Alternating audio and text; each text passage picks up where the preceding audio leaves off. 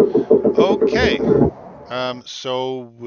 here we are again. Welcome to the Back to the Salle study course session 7. Today we're going to be looking at the 4th Remedy Master and probably part of the 5th Remedy Master. Unfortunately, today, or this week rather, I'm on call for work, which means I have to potentially deal with issues outside of 9 to 5, and right now I'm dealing with something. So BD is going to lead us for a portion of the class. So as normal, the purpose of this class is to look at the text and to point out and study things which we may not experience when we're training on the Salle floor in preparation for our return to the Salle this year. We're taking the Getty as our main source. We're trying to discuss the plays and the principles and the basics that we see in the text. We're not too we haven't spent too much time in delving into the various controversies and scholarly debates that pop up. That's more sort of relevant for scholars, I think. It can be distracting otherwise, but we have mentioned them on occasion so far.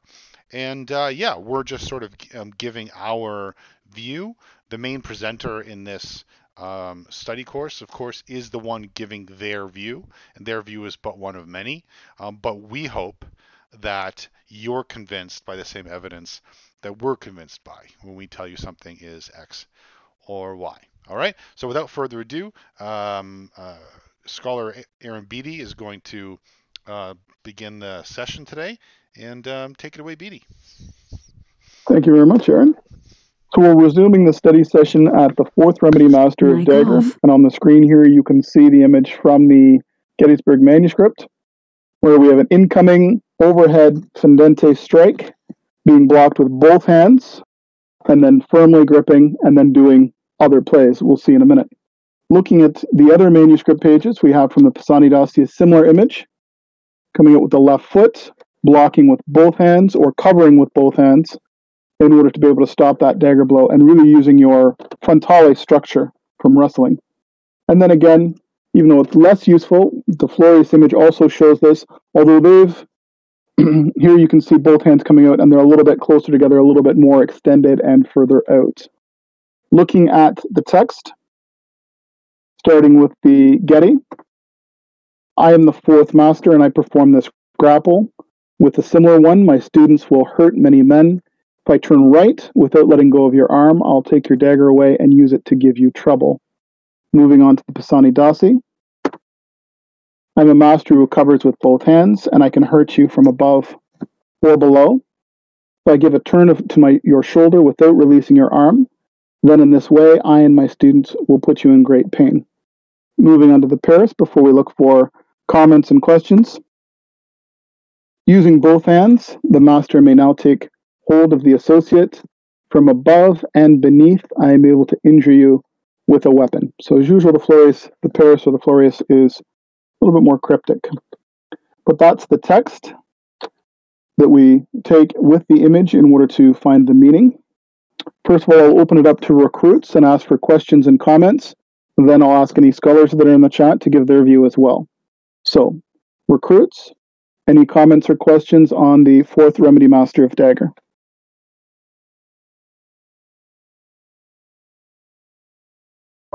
No I just think it's interesting after the questions I was asking about mixed armored versus unarmored last week that the Paris actually shows an armored fighter fighting an unarmored fighter. That's kind of cool. That's all I've got. And that actually is an interesting context because we see in the Paris and the Florius that the armored versus unarmored actually is less consistent. It almost seems to be more of a stylistic thing. Same thing with the crowns and the garters. So that seems to be more hit and miss in the Florius or the Paris. But yes, it is interesting to see that visually. Scholars, any comments? Nope. Okay.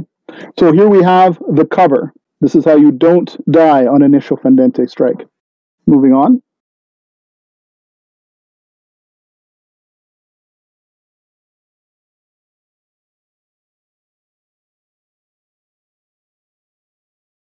So here we have the first scholar of the fourth remedy master.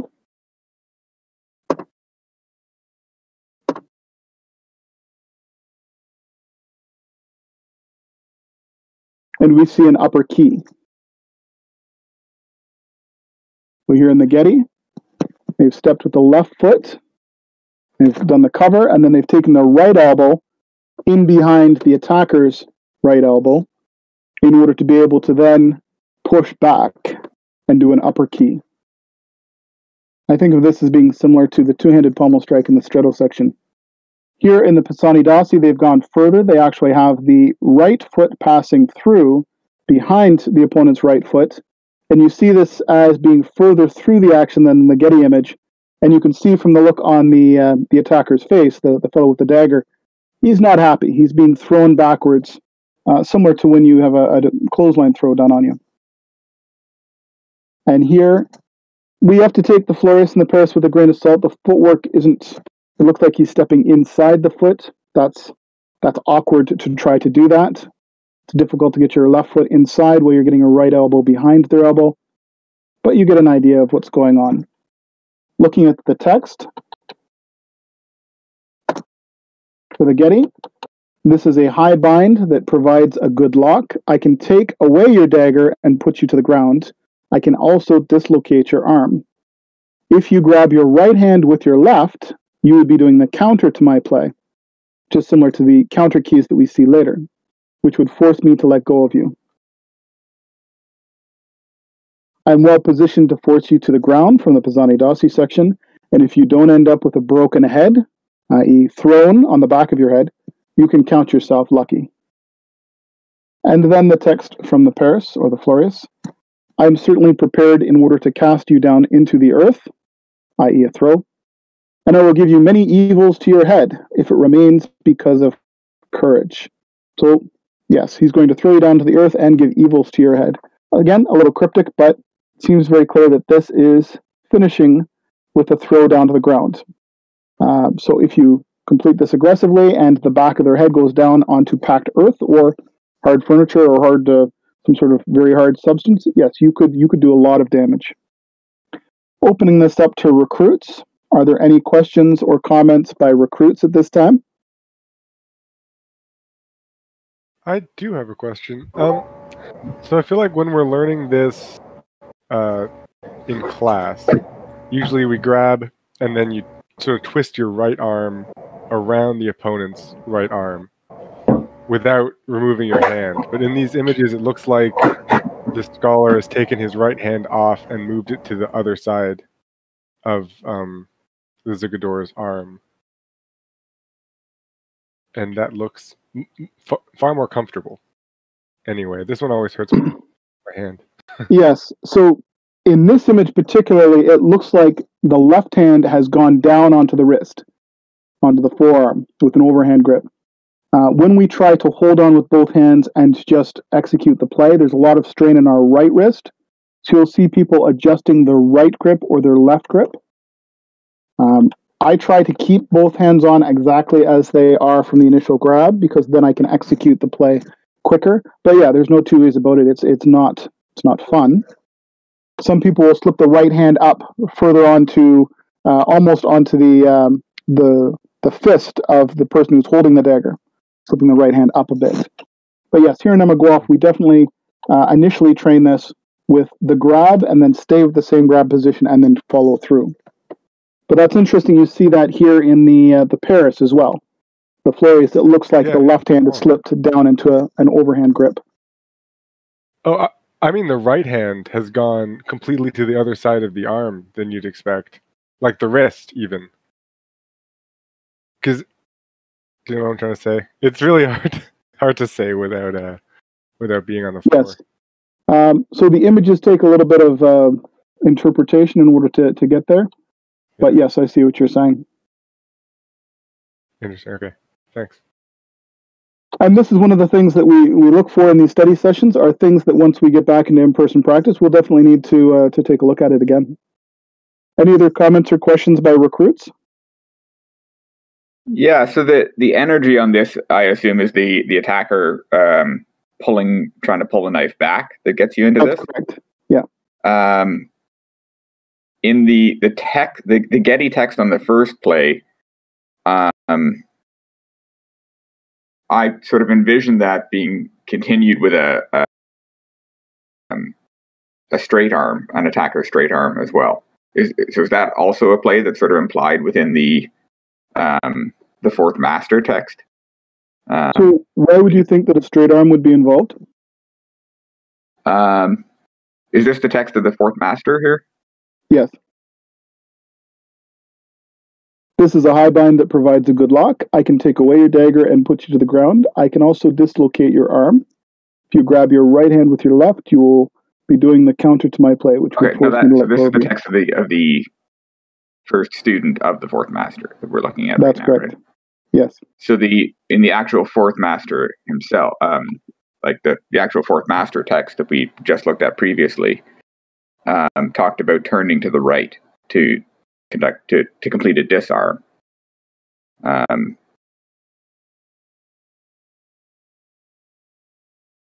Okay, so would you like to go back to the previous play? Yeah, I see a connection between the two, so that's why I'm kind of trying to.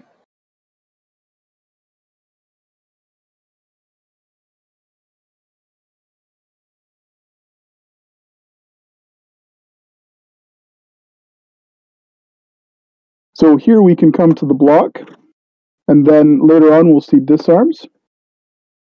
Sorry, to the cover, and then from the disarms. So then as we go down here to the text for the Getty, and the fourth master, and I perform the scrap. The last sentence there is what I'm talking about. If I turn to the right without letting go of your arm, I'll take your dagger away and use it to give you trouble. So even though it's not illustrated, it sounds like that's a disarm being described there. That is different than what is shown in the first student. So there's different disarms that can be done. We'll see later on that you can take your right thumb over top and push down, push their point towards their elbow, so a rotational disarm. We can also take our right pinky finger up and across and push the point horizontally into their face.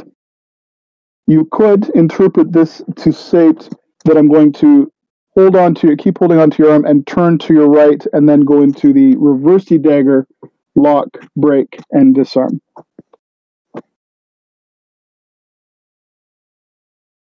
So that's a good point. That's something that we'll want to bring up in in-person classes when we get back. But it's pretty vague right here. Does he mean turn to the right and then use my hand in order to do one of the disarms I'll be mentioning later? Possibly.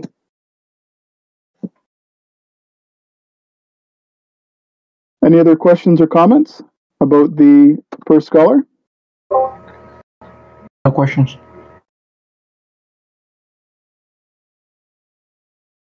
Scholars, any comments or questions?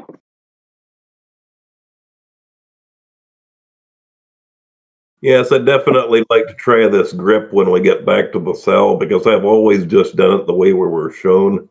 You keep both your hands on and slip your right elbow behind, and I've always found it really awkward. It is. It hurts the right wrist. The advantage is you're not letting go, so you don't have an opportunity. There's less of an opportunity for them to double up, less of an opportunity for them to. As soon as you start switching grips while you're trying to do a play, they're more likely to double up and come in, double up and counter key, etc. Now, as we mentioned just a minute ago when Graham asked his question, there are opportunities for slight changes of grip. Not letting go, but just sliding your right hand up or sliding your left hand down a bit. And that's where we see compromise. I also find that with a very wide increasing left foot step on the initial block, you get a much wider space to step through when you're executing the play, and that makes it a little bit easier on your right wrist as you go through. Any further questions or comments on this play before we continue?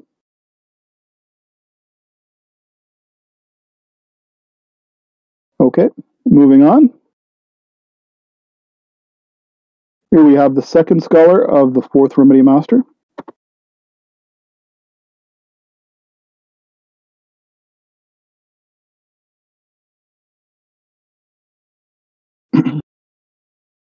So here we have figure 4. So somebody is striking in, and we're blocking, and then we're going to sneak our right hand over top of their elbow in order to grab our wrist.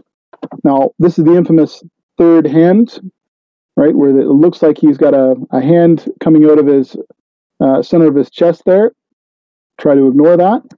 The idea of blocking and then taking your right hand off the grip and coming across over top and then gripping and then pushing back. Here we see the right hand gripping the wrist and the left hand coming around over to grip the right wrist. I've seen this done by AEMMA free scholar Bill Brickman as a reverse figure 4, if you will. And here we see the same action being shown in the Paris. Looking at the text. In the Getty, this is another high and strong bind, which can easily put you to the ground. I can either dislocate or break your arm as I please. The counter to me is this: grab your right hand with your left, which will give you a good grapple and cause mine to fail. In other words, double up and press in. Pasani Dasi text. This is another lock that will throw you to the ground, and against such a hold, no one is safe. And then the Florius or the Paris. This movement is another to strike down the associate to the earth. Nevertheless, it is not safe because he attempts a similar playing. So this is vague, cryptic. You could argue that since we know from a previous text that doubling up is the way to go, that this is what is meant. It is not safe because he attempts a similar playing. If you double up, he'll double up, is the way I see this. But that's interpretation. Recruits? Any comments or questions about the second scholar of the fourth Remedy Master?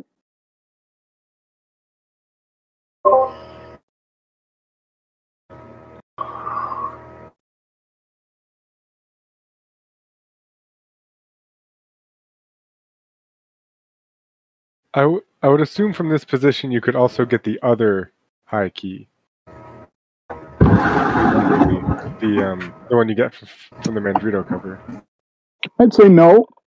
With this one, you can hold on with one hand and snake the other hand through, which is pretty quick, just to duck your wrist under the back of their wrist and then grab your own wrist. The other one, where you go under, you'd have to actually take the time to get your hand down and underneath and through. Practically speaking, it would be a longer action. Yeah. Isn't it the one where you go from, where you take your right hand and grab your left wrist, but without going underneath? I forget which play that is. Never mind. Yeah, so this is a reverse figure 4. And the other one is an uppercut in behind their arm and then grabbing the wrist from behind. Okay, thanks. Any other comments or questions from the recruits? Just, sorry, Aaron, just seems from this position like this is very, like, just the way that he's approaching it, I guess he had to get offline very quickly. Otherwise, he's still going to be under threat. Yes, we train this with the large increasing left foot step. I'm going to come down to here. You see after the grab, then there's the right foot step. So I see this with the left foot as getting the hold on, and then with this with the right foot finishing it. So their dagger is going to end up to the right side of your head. What you'll see some people do when they're executing plays like this is they'll actually grab and then tilt their opponent's wrist to turn the dagger away from your own face. So Aaron, I had another question. Okay. In this version here, in the picture, it has the palm facing towards you. But I'm guessing there's another one of the other techniques is where the palm is facing towards the person. So in this case here, your right hand, so the defender's right hand is gripping the dagger wrist, and then your left hand is gripping your forearm. So your right hand palm is facing towards you, your left hand towards the out of the image, but the left palm is facing back. Okay. And there would be no is there an advantage having your hand gripping it that way as opposed to having your palm outwards? Your left palm?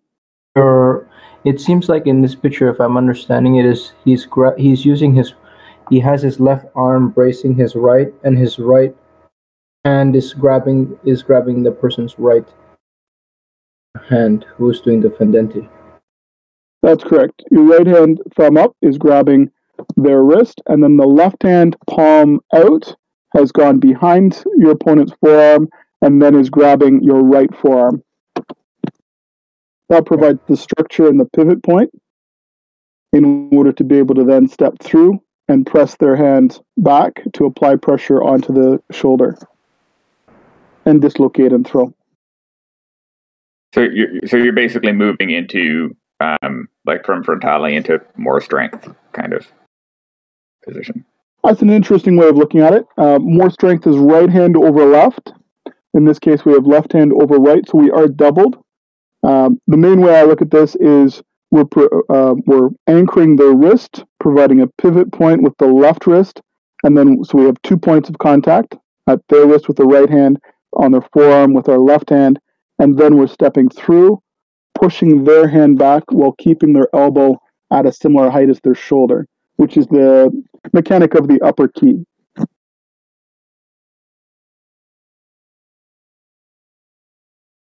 Any other comments or questions by recruits?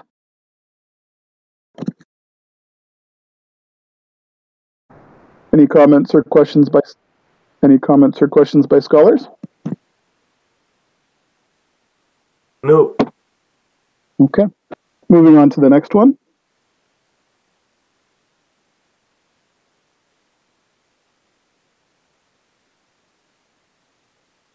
This one's fun. So here we have a throw.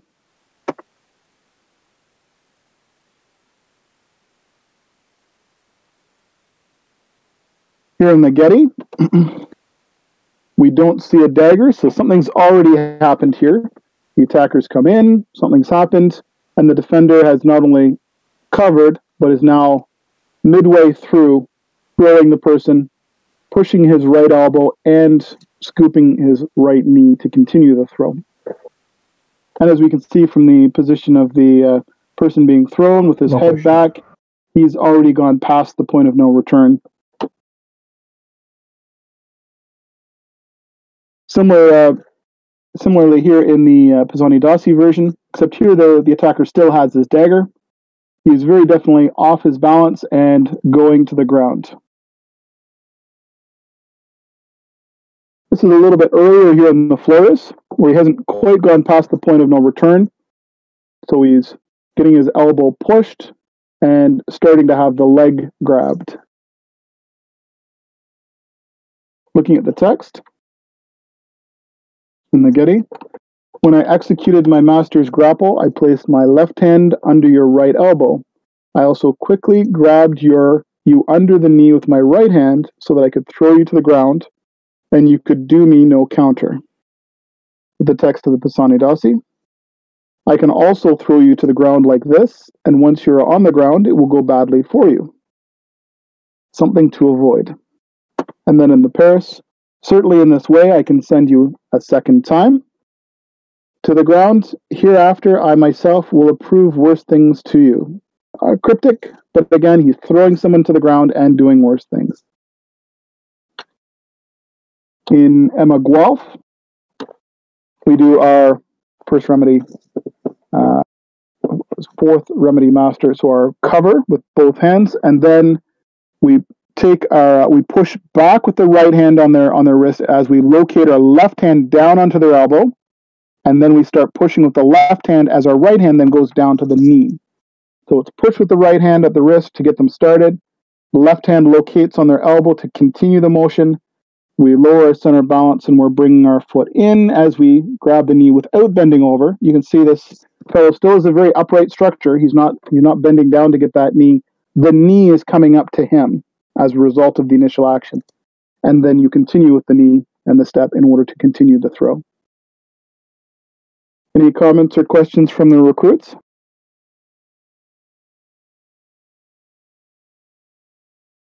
This will have to be on the energy when the person is drawing the dagger back, right?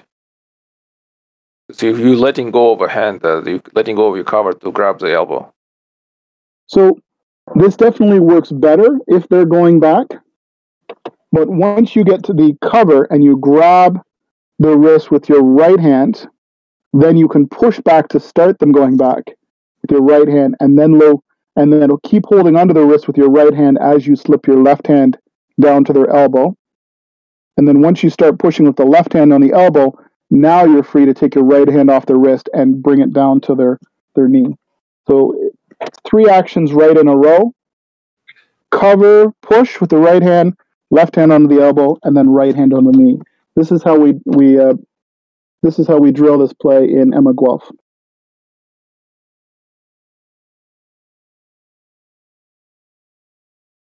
Any other questions or comments from recruits? I had the exact same question. So, thanks. No questions. So to follow that up, what if you did try to let go? You blocked and then let go with both hands in order to try to put the left hand on the elbow? Any thoughts on what could happen at that point? The person can just back away. And, or he can double up and stab you. That would be bad. If we look at the straddle section, and that we'll see later with the sword, being able to keep them constrained with your right hand on the wrist, pushing back, and then going to the left hand on the elbow, which further constrains them, and then right hand on the knee. For a further bonus mark, in addition to continuing to move them back, what else do you do by grabbing their knee? What do you prevent them from doing? It stops them from stepping back. Right? There you go. So if you're striking with a dagger and somebody's trying to do this throw on you, you could try to double up. You could try to counter push their elbow, one of their elbows, so a fish, as we'll see later, and or you could try to step back. This play attempts to stop all of those actions. Any other comments by recruits? Comments or questions?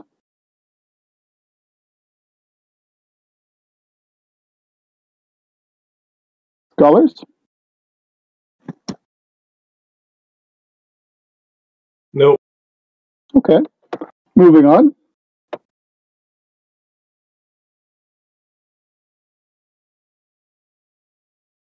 So that was the 3rd scholar of the 4th Remedy Master.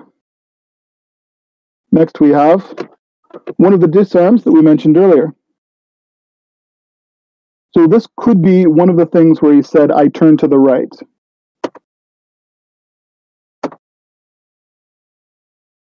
First of all, looking at the images, after the cover, so he blocks with the right hand and the left hand, and then he continues holding their wrist or forearm with his left hand. He takes his right hand off and puts the back of the hand or the pinky and pushes from left to right.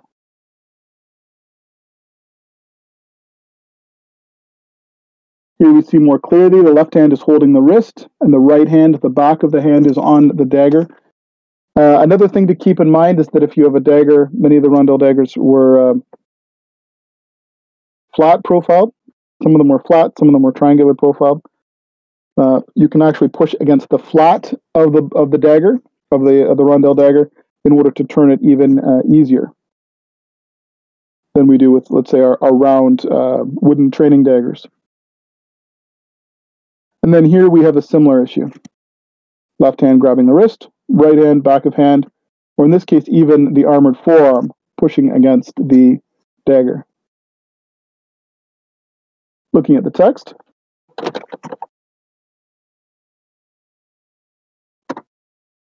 I will give a horizontal turn to your dagger with my right hand, causing it to go high near your arm, which I hold. Then your dagger will remain in my hand as a sort of pawn, and I'll do to you what you deserve. So you can push with your right hand to turn it, it'll come out. You can grab the dagger, and then you can strike them. And you could strike them with the point, you could strike them with the rondel on the back, like towards their temple. And he isn't clear. He just say, I'll do to you what you deserve, which implies striking them with the dagger in your hand. I will give a turn to your dagger, and in that way it will be quickly taken away from you. So very clearly turning the dagger and a disarm. And then the Paris.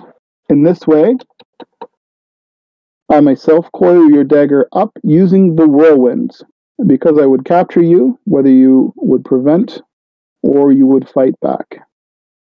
Less useful, we have mention of capturing, coiling. Opening it up to comments. Comments and questions from recruits.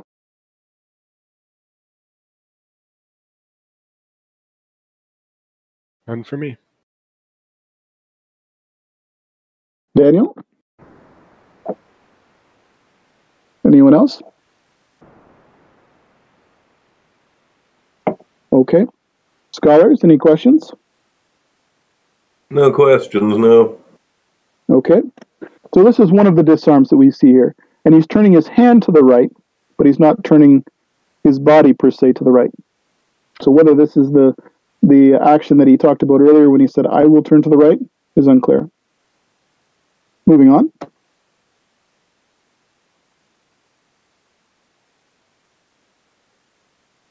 Here we have a different kind of disarm. Instead of rotating around on the horizontal plane, we're rotating on the vertical plane, with the dagger point being pushed down towards your opponent's elbow.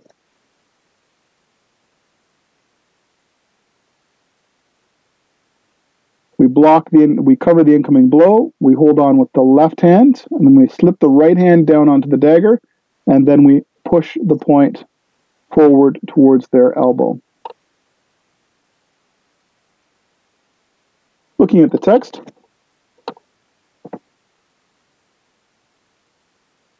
this dagger, which I am lifting near your elbow, will remain in my hand, and I'll surely use it to strike you. However, be sure to do this play quickly, otherwise the counter may harm you. So that's a little bit of foreshadowing there. He doesn't say how he's going to strike you with it, whether he's going to take it out of your hand and then try to use the point, or strike you with the rondelle, the back end. Depending on how sharp the dagger is and whether it's sharp the full length of the dagger, if you try to hold it by the sharpened blade and strike it with the point, you could do harm to your hand. If I raise your dagger upwards close to your elbow, you will feel it instantly taken from you. So this alludes to the rotation, putting the dagger, taking the dagger point to your elbow. Now if I attempt to lift your elbow and your very own dagger, you yourself certainly will see it has been suddenly freed. Okay, so there's lifting an elbow and a dagger and a disarm. Recruits, any comments or questions?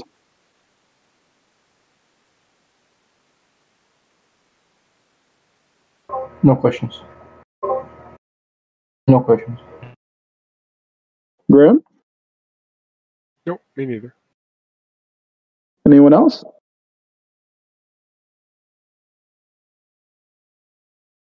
Scholars?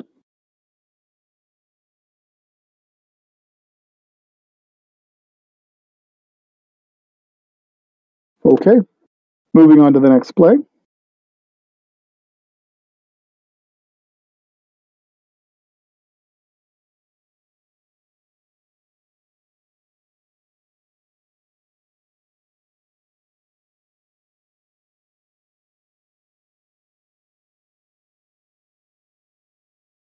So here we see doubling up, but this is different. Instead of doubling up to the pommel and pushing in, we're doubling up at the point, in behind the right wrist of the person who's grabbed your dagger arm.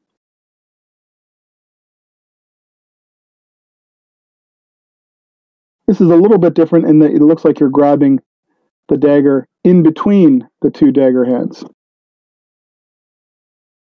This is more similar to the Getty in that the dagger is being held to the outside of the wrist, outside of the right wrist. Looking at the text, I'm the counter of the fourth king and master. I make the counter of the two plays before me so that I will mess up the hands of the students and their master with a pull that I'll execute right away. If they are well armored, I'll mess them up for sure. So that's interesting. He specifically mentions that this will work even in armor.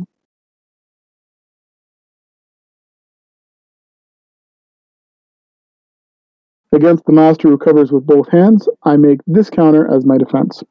Very simple. If he covers with both hands against the fendente attack, I'm going to double up and do something. Now, on the first one here at the Getty, he says, I will mess up the hands of the students and their master with a pull that I'll execute right away. So he doesn't exactly say what he's saying, but it is a pull. And we'll get to that in a minute. By this means, I will now seek the opponent using both palms in order to defend myself, just as the master does, who seizes the companion with both hands during wrestling. So that's an interesting reference, right, to a two-handed grab. And we see the two-handed grab out of armor and in armor, stepping back and taking their head down to full iron gate, down to our hands going from a frontale position down to a tutto volta or a waist position. So that's an interesting added bit of context there from the Paris. Let's take a look again at the image. We've struck in. Somebody has done their cover with both hands. We've taken the dagger to the outside of their right hand and grabbed the tip. We can step back with the right foot as we turn their hands down to our right, pinching the back of their hands in something similar to a wrist lock. We can dig into the hands, and that will also drag their hands and their head down to the ground. Any comments and questions by recruits? Mic on. Sorry, Aaron. So from here, you can just, I guess the best way is to take him to the right, right? But you could take him any direction except left, I guess, from this position. So if we take them to the right while stepping back, that will cause harm to their hands. So it'll mess up their hands, specifically their right wrist, and it will turn their arms up and it will rotate their head down to the ground. It'll also make it very difficult for them to try to push an elbow because we've locked up the wrist and turned them and pulled them off their fortitudo.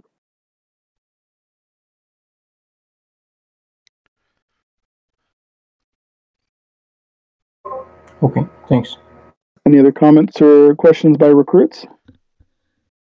Yeah, I was just thinking, in all the other plays, he usually doubles up on either the dagger or closer up to the handle, but I was just thinking that this immediately precludes the disarm that he showed before.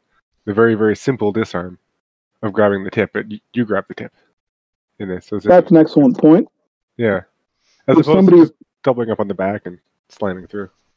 If somebody's doubling up and you double up first, and then you also restrain the motion of their hand. So if you've locked their hand in like this, then they can't double up anyway. And then if you cover that spot they were going to double up, yes, that's a good point. Mm-hmm. All of these plays need to be done with celeritos. So you come in and immediately do this action and immediately follow through. So that before they have an option of getting their hand out of this painful position, you've already done damage and started to put their head on the ground.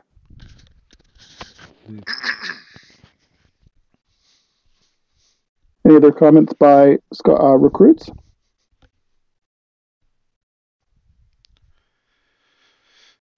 Scholars? Yeah, I got a question.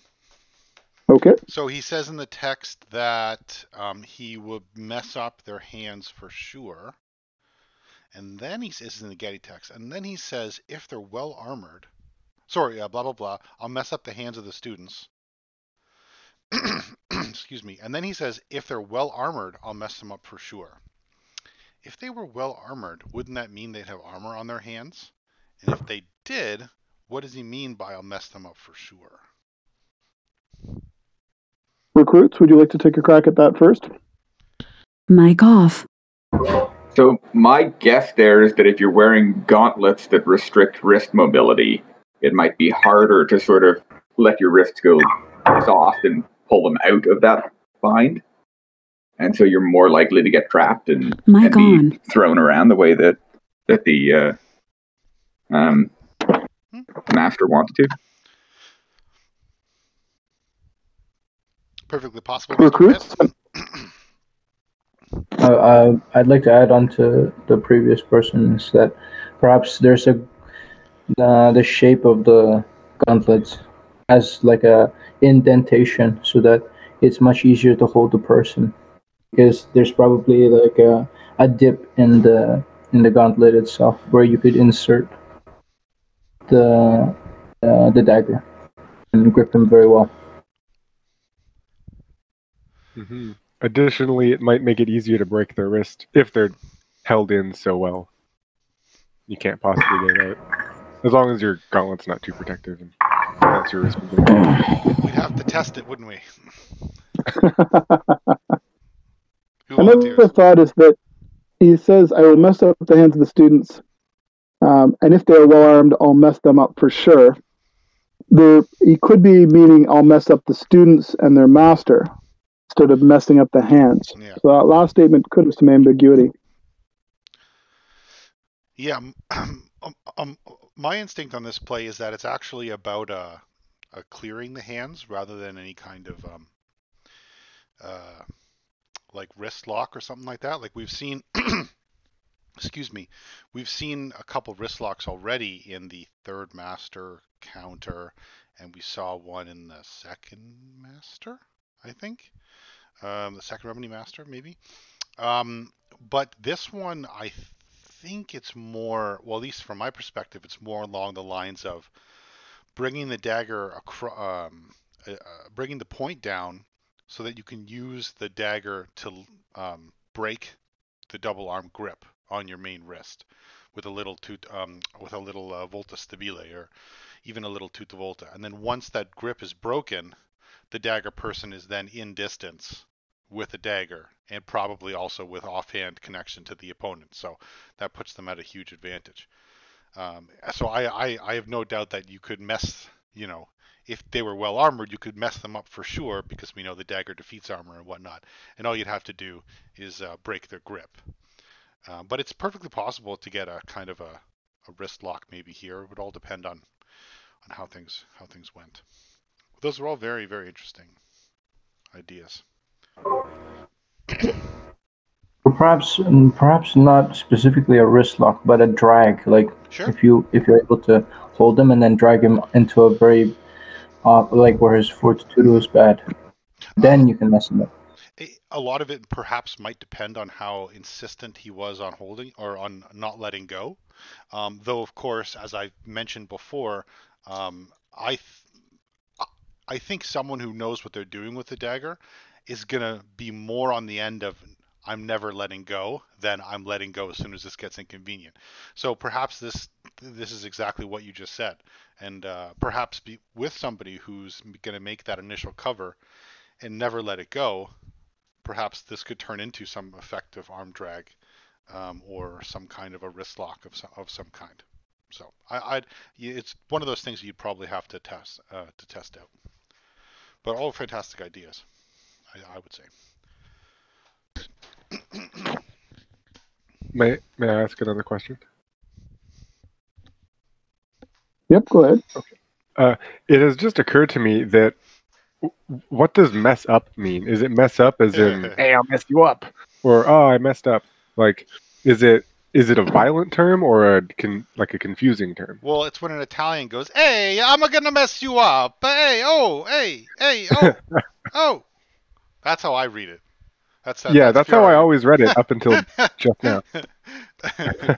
But no, seriously, that's a good question. Who knows? I'd have to. What's the word? Can you go into the Getty play, BD? Into the Remedy Master? Yeah, like into the page in the Getty. Just click on the image there. Right. Yeah.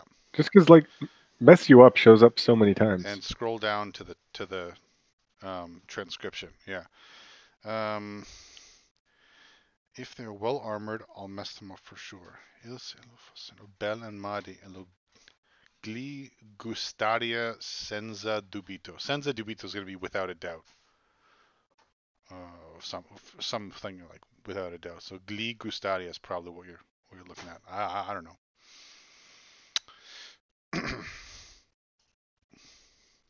I like to think that Fiore Liberi would have approved of any violent action in the fight that caused damage as well as countering your opponent's intent. Yeah. So coming across and doing damage to the wrist while you're clearing the hands, and then pushing the elbow and striking in, for example. Yeah, I'd say. Which goes back to pain compliance and strikes of malice. Strikes of Malice. That's a great rock band name, isn't it? Strikes of Malice. Hell yeah. Yeah.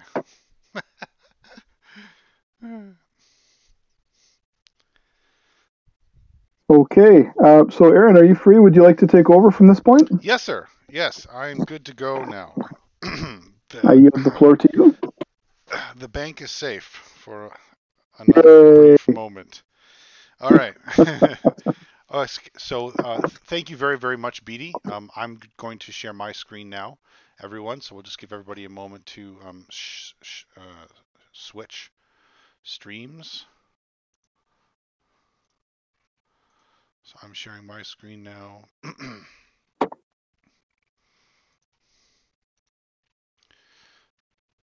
Okay. So here we go. So yeah, again, thank you very, very much, BD, for that. Just in quick summary, right? So we just went through the fourth remedy master. The fourth remedy master is it's most likely against a fendente attack. And this is the case because it's the downward blow, this straight downward blow, is an attack which is insufficiently defended by posta longa. And it is out of armor, it's insufficiently defended by the crossed cover because it's too short. So we saw posta longa already. We saw the cross cover already. We've seen the defense against the reverso already. So fine. What about that fendente blow? Right, looking back to our dagger segno page, what about the fendente? Well, here's the fendente, and here is a defense which is suited to being out of armor. And the defense, the cover, which you may have already covered, of course, the cover is actually in frontale. And both frontale and posta longa, as it were, well, I was going to say they're not actually dagger postas, are they? But I'm not going to get into that controversy. It's all abrazari, right? So the first master the cover is in posta longa. The second master, the cover is in crossed without the dagger, right? Which is this guy. The third remedy master is going to be in frontale, and the fourth is going to be in frontale. So there you go. We have actually done two in frontale. And now we come to the big guy, the fifth remedy master of dagger. So let's get into it. Did anybody have any last comments or questions about the fourth remedy master? By the by. Nope. Nope. Awesome. All right, we will plow on. Okay. So the fifth remedy master. All right, let's take a pause here and look at this again. So what we have here, we're looking at the dagger section. We have 9 remedy master covers in the Getty, 8 in the PD, and the Morgan doesn't have any, and the Paris is next to useless. So so the Getty and the PD. In the Getty, right? We have the first 1, 2, 3, 4 remedy masters with where the defender does not have a dagger, or at least not visibly in the images. Okay. But all of these first 4, 1, 2, 3, 4, all of them begin with a straight up standard attack, right? An attack either a mendrito, a fendente, or a reversi. So, a single blow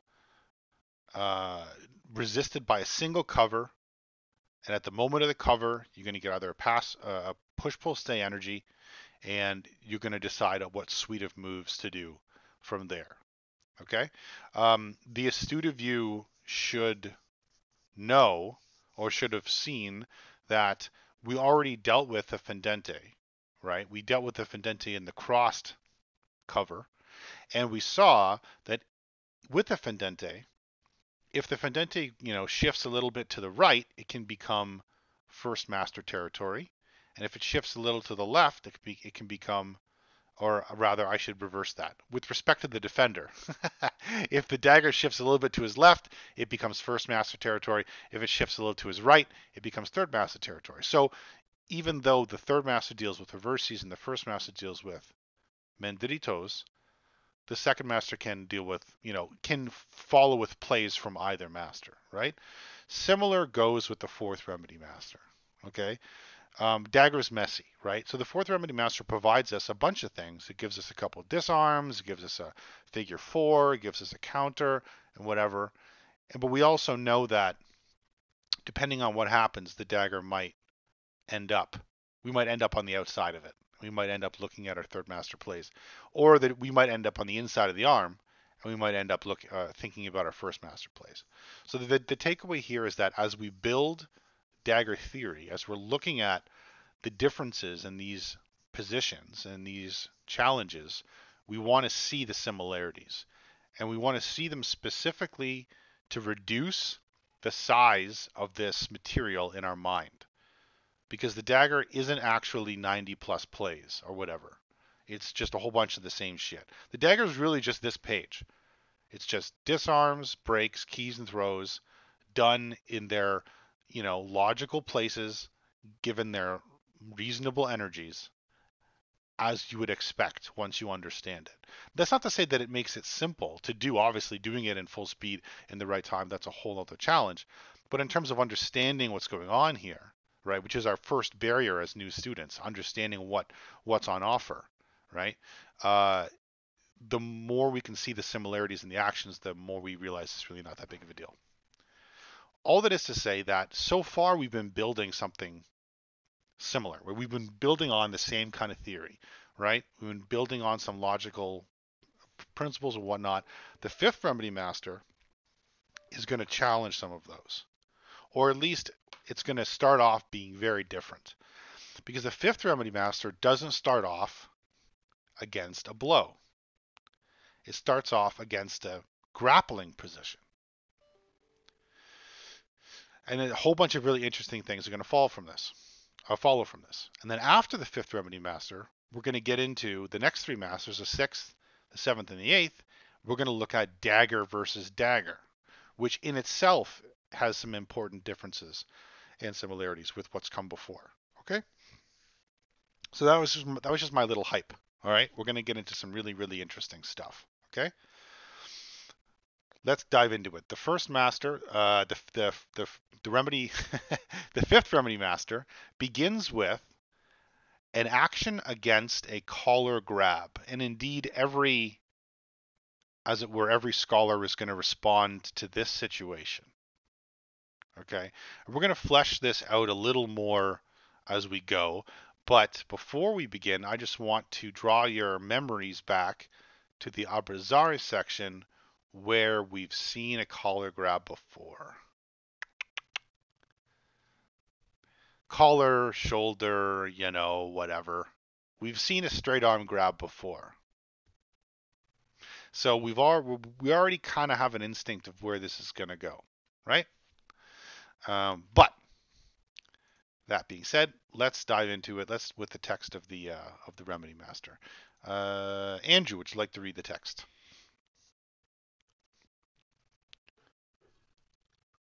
I am the fifth king and master, and the opponent is holding me by the collar.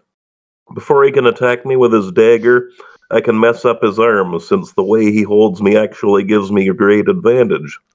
I can do to him all the parries, grapples, and binds of the other remedy masters and their students, which we saw. There's a proverb fitting all this. If you study the art and have sense, know that a collar grab bars no defense.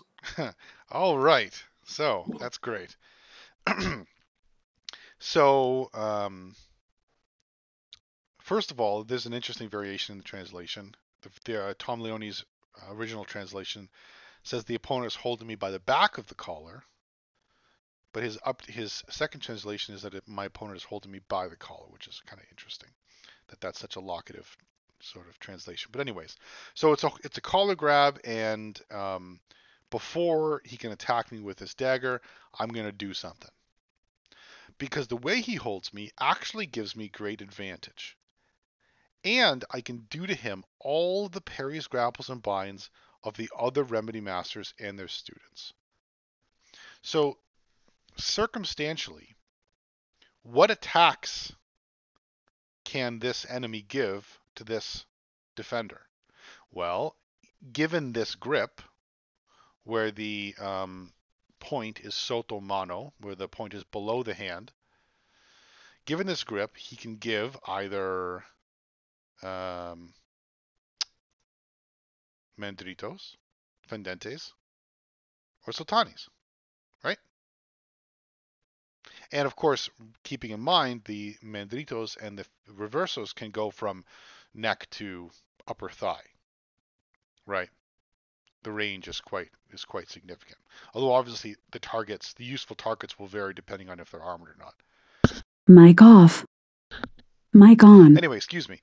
So yeah, so lucky for us, we've gone over defenses to all of these already. We've gone over defenses against the mandrito, we've gone over defenses against the reverso, and we've gone over defenses against the fendente. So we're well set up to begin to understand what's going on here. And even further than that, we've also looked at a collar grab, and we've looked at some principles and ways that we can understand and approach a collar grab. We've done this in the grappling section, and we already know that the collar grab, we have a baked-in defense that Fiore likes against a straight-arm collar grab, or against a straight-arm grab. So, cool. We already know one play that we can do before we've even started. Against the arm, much less all the defenses against the dagger. Now, let's study this problem just a little bit before we get into the plays, okay? There's two problems here in this position. One is actually a little less obvious than the other, or at least it is to some. The scholar session that did this last week really helped illuminate this, I think. At least for me, it did anyway. So the first problem, it seems, is the arm.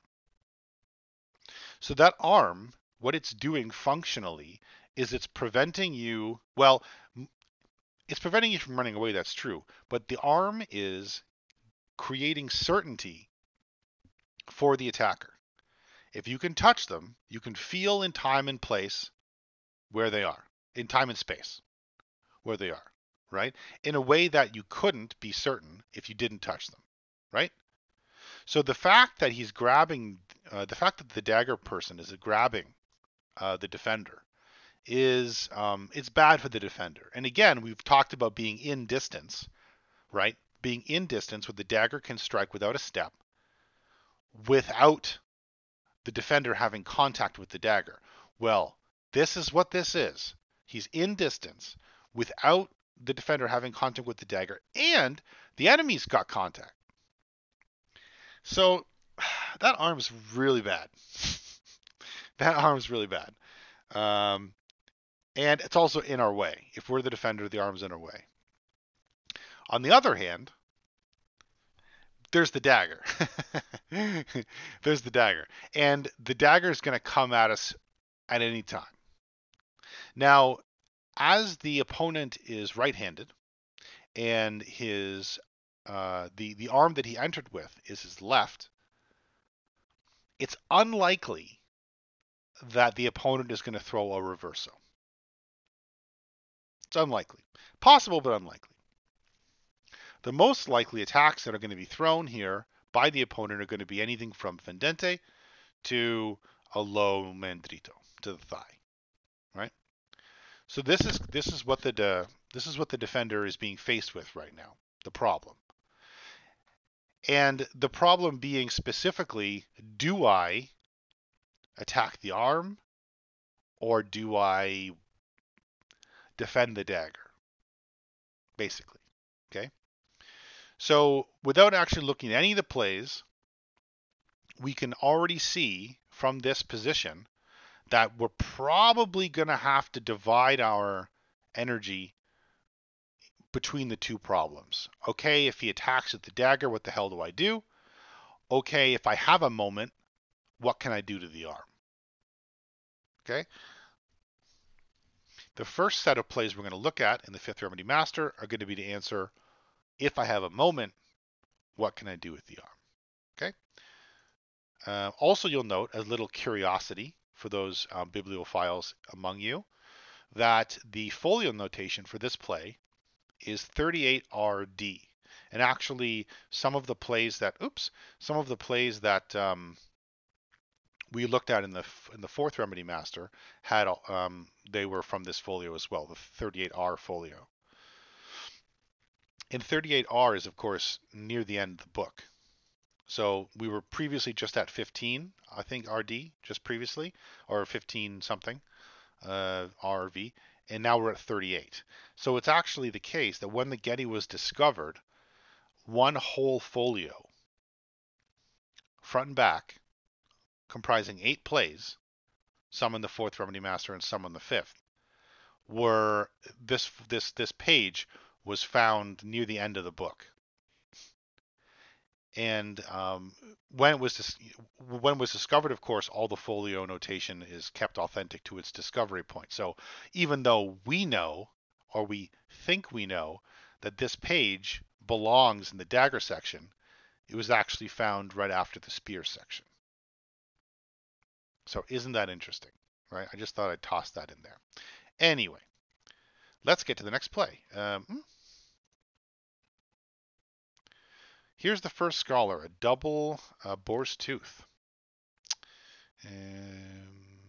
Beatty, would you like to read this one?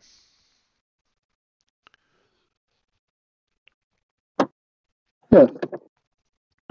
This is another way to mess up his arm. I perform this play to come to other plays and grapples.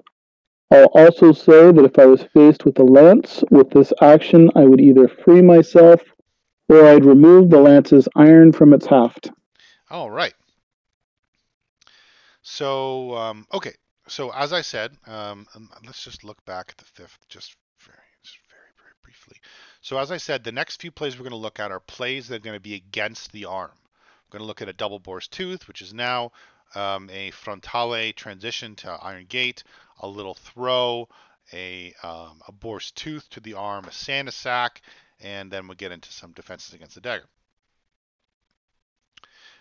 This play here is a double boar's tooth. So what he's doing is he's coming up with both hands on the outside of the opponent's arm. He's coming up into a double boar's tooth. And if we take the picture, he's grasping one wrist with the other. He's grasping his left wrist with his right. And what he's going to do is he's going to come up to a nice boar's tooth and he's going to do a little volta stabile. And for putting the crux of this rotation on the enemy's wrist. This is going to break his grip. Plain and simple. Okay? He says finally, and then he's going to break his grip and then he's going to come to other plays that follow, right? Maybe a third play of grappling, right? Just because he breaks the grip doesn't mean he has to break contact, right? So maybe you transition right to a third play of grappling. Maybe you go for a key on this side, something that you've learned from the Third Remedy Master, being on the outside of a straight arm. This is time to be a little creative with your violence, right? And of course, there's no time to waste. But after that, he says, if I was faced with a lance, with this action, I would either free myself or I'd remove the lance's iron from its haft. So what the hell does he mean here, right?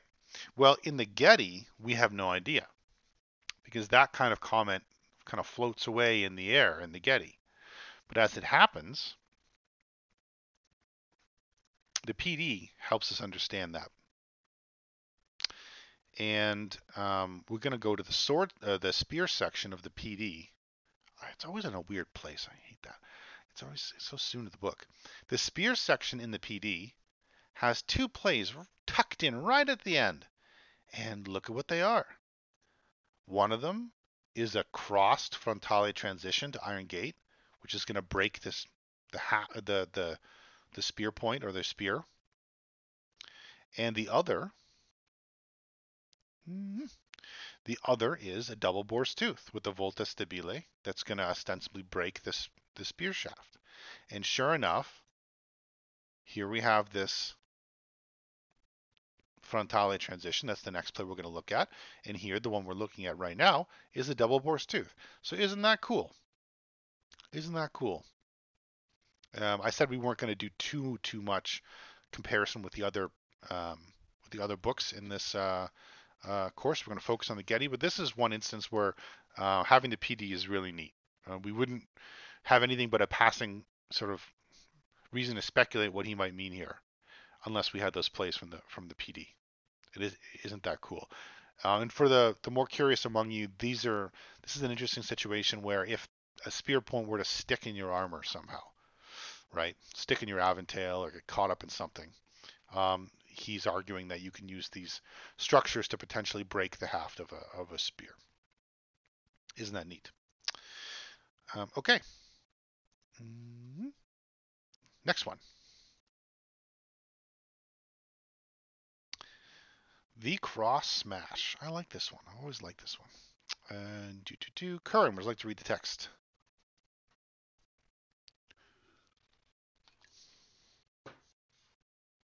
Here's another way to free myself, which is even better for removing the point of a lance. Also, if I strike you hard in the wrist of the hand which you are holding me by, the collar, I'm sure I'll dislocate it unless you take it away. I want to also explain the counter. If the student comes down with his arms to dislocate the opponent's hand, the latter should remove his hand from the student's collar, which will enable him to strike the student in the chest with the dagger. Okay, we're going to return to this later, but effectively, Fiore just gave us the really demoralizing. No, don't look at the source code. Fiore just gave us the really demoralizing counter to this play. We've talked about demoralizing counters before, specifically counters that are easy to do and very effective. The Fifth Remedy Master has one of them, but let's forget about that for the moment. And let's pretend the defender has a good chance or has some really cool things to do. So curiously in the text, he says there's another way which is even better for removing the point of a lance. Again, referencing something that he never returns to in the Getty, but in the PD he does. And we looked at that. So isn't that interesting? And he says, if I strike you hard on the wrist, that you're holding me by, I'm sure to dislocate it unless you take it away. Now, as it happens, the counter is for him to take it away. So, excuse me, we don't really want him to do that. But we'd love him to, keep holding on to us and give us a chance to dislocate the arm. So, how do we rationalize, where are we? Here. So, how do we rationalize what this is? So, if he takes his hand away, we're actually at a disadvantage because his connection to us is also our connection to him. And as long as we can have this connection, we have an opportunity to get some kind of certainty in the play, right? And in that certainty lies our defense. So if we were to be smashing down on his wrist here, we're not trying to get him to let go so that we can stop him from contacting us. We're trying to cause him some injury so that it can set up a continuation of a play.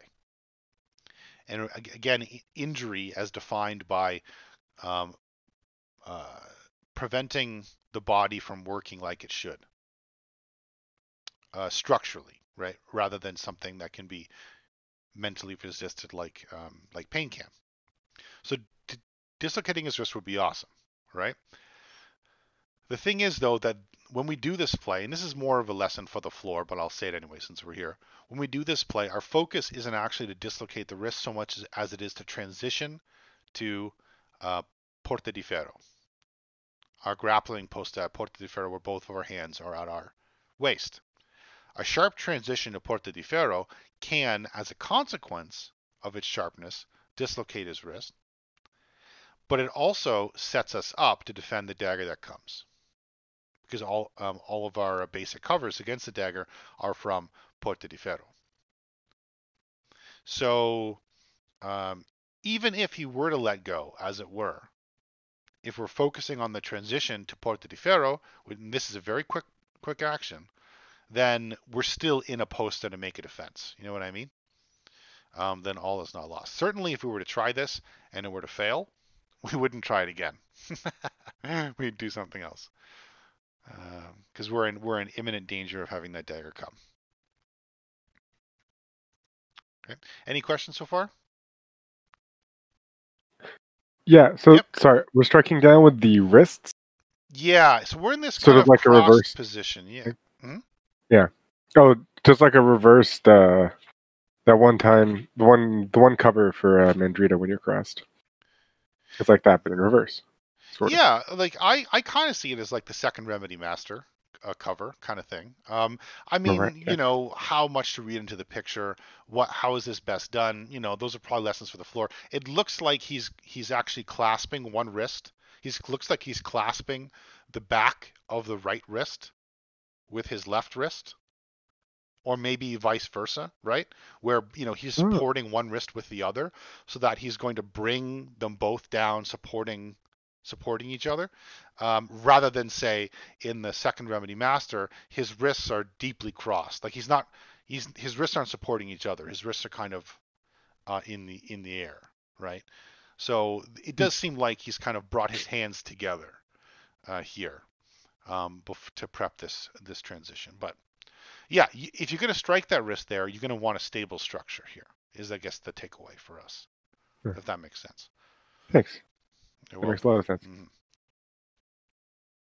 Yeah, and again, as I said, it's all circumstantial. So whereas before we were talking about push, pull, stay, and so on, in this case, in the fifth Remedy Master, we're more focused initially on, is the arm there or is the dagger coming? That's kind of our two big categories to start. Not least because, you know, the push, pull, stay thing isn't going to be a factor until the dagger actually comes, until the attack comes, right? And until then, we have this collar grab. Could the straight arm be pushing, pulling, or staying?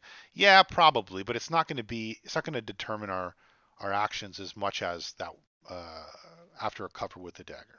Okay, so all that is to say, the main categories of action here, rather than push, pull, stay, and before, are going to be straight arm or daggers coming. These last two plays have been straight arm is there for that moment. Okay. The next play, we have a throw, leg pickup and throw. Graham, would you like to read the text here? Sure. Yep. Sorry.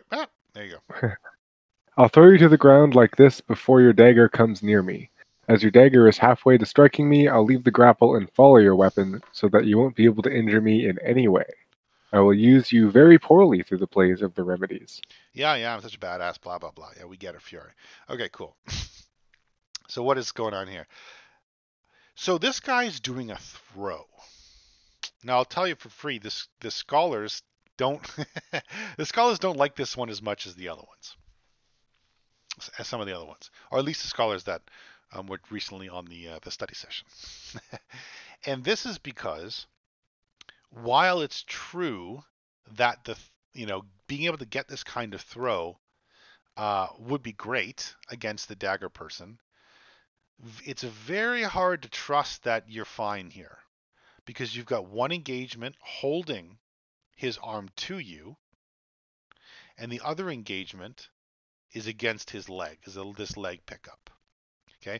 Now, the traditional understanding, I believe, of how we get here is actually that with an excessively straight arm, the defender can actually put energy through that straight arm into the shoulder of the attacker and push them back, like topple them back a bit. And that can facilitate a leg pickup. It's kind of hard to imagine. I definitely had a hard time imagining it before I actually did it on the floor. So this, you might have to take my word for it with this one. But the takeaway from here is that his leg isn't going to come up for no reason, right? His leg is going to come up because you've overbalanced him on his back foot a bit, and it's lightened the leg such that you could pick it up, okay? Now, if you do get the leg and you get this arm, you're gonna get to throw him on his ass, and that's great with a little tutta volta. However, even Fiore has not glossed over the imminent danger here, which sometimes he might. He says, as your dagger is halfway to striking me, I'll leave the grapple and follow your weapon so that you won't be able to injure me in any way. What does this mean? Well, I think should take this as a general principle rather than say a direct commentary on this play, although no doubt that's true for this play specifically. But for these plays where we attack the arm, right from the get-go, we already knew that the imminent danger was twofold. It was the arm and the dagger. And we only have permission, time-wise, we only have permission to act upon the arm as long as the dagger is not imminently inbound. So as soon as the dagger becomes imminently inbound, we have to switch our focus. And that's what he says in this play. As the dagger is halfway to striking me, right, which is from, a resting position on the belt or near in Porta di Ferro, probably something like in La Donna, right?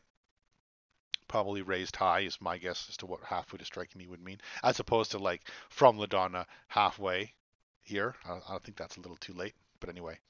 When the dagger's halfway to striking me, he says, I'm going to change focus. And that should fit our intuition, right? And that's also the case with this one and with this one and so on with the ones with the ones that are going to follow. Okie dokie. Yeah. Also, is this the only skull that has a mullet in the whole play? Does anybody else know of a skull that has a mullet?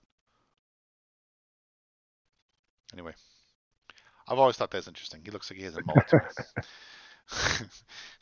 You guys don't think the hairstyles are interesting? Fine, whatever. See, look at this guy. He's bald. All right. Next play. The fifth remedy master, fourth scholar. Renat, would you like to read this one? Play makes the opponent let go of you. If I place my right foot behind your left, you will fall down for sure. And if this play is not enough, I'll use the other ones to give you a taste of your own dagger. For my heart and my eyes have no better desire than to take your weapon from you without the slightest delay. All right. Heart in my eyes. This is a very Italian thing in my mind. My heart and my eyes have no other desire than to kill you. All right. Cool. So here we go. This is a neat one. BD, can you please take over? I've hyped it.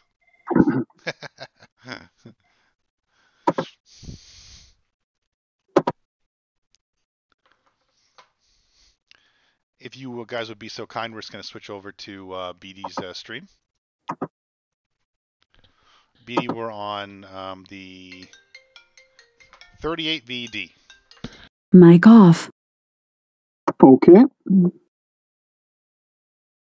1 second while we bring that up.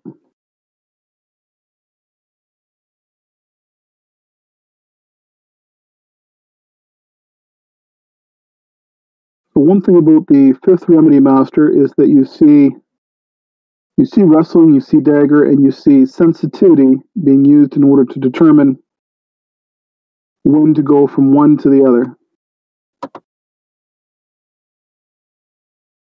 So I see a lot of compilation, a lot of combination here.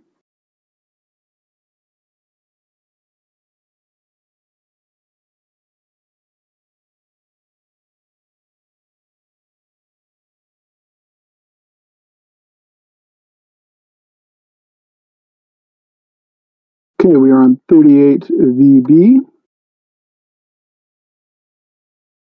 So I think we're on 38VD. Is that correct, everyone? Oh, shouldn't have done that. Yes, 38th VD. There we go. Oh, so we see. Can everybody see my screen? Yep. Okay. Here we go. So here we have your left hand locating the wrist and your right arm coming down to the inside in a boar's tooth. Just for fun, I'm going to expand across the family comparison. So we see the image from the Getty, similar image in the Pisani-Dossi, and a similar image in the Paris, so the Florius. Graham, would you like to read the Getty translation? Sure. This play makes the opponent let go of you. That's good. If I place my right foot behind your left, you'll fall down. Wait, fall down for sure. And if this play is not enough, I'll use the other ones to give you a taste of your own dagger. From my, I think we just did this one. Okay. Unless this is the same, or is this the one that we? Oh, weird. Sorry, I guess we read it. Oh, sorry, I'm confused. Sorry, Aaron just read it, and I thought we did it, but I think he just read it and then switched over. Sorry. Okay. Let me start again. Sure. This play makes the opponent let go of you. If I place my right foot behind your left, you'll fall down for sure. And if this play is not enough, I'll use other ones to give you a taste of your own dagger, for my heart and my eyes have no better desire than to take your weapon from you without the slightest delay. Sorry about that. And then looking at the Pisani-Dossi, I choose to try this method of throwing you to the ground, and if this does not work, I will try a different play. So definitely mentioning a throw. And then in the Paris, I put to the test where I would at once lie you sharply on your back. Perchance I do not strew you, I will something better. Hey, Beatty, so all three of these mention. Yep. Beatty, could you do me a favor and could you go to the Getty text? I may have miscopied some text. I mean, to the actual page of the Getty. If you click on the Getty image there. Yeah. Because it is similar to the last text, I agree, Graham. Yeah, can you go down to the text there? Oh, look at that. See, I didn't miscopy it. Ha! It's just very similar. All right. Carry on. So one thing that strikes me across all three versions of the manuscripts we see here is they all mention throws. So the first thing they say is, yes, that'll make you let go of me. So you're striking down, you're taking that arm off of you. But then how do you get to a throw from here? You could go to third play of wrestling. You could take your right hand to the face. You could turn their wrist over with your left hand to get a lock and a straight arm and a lock. Or you could do a lower key and take their head down to the ground. So there's different things you could do after you remove their hand from your the collar grab. Recruits, any comments or questions? I don't get it. I don't get how this play is supposed to work. Okay.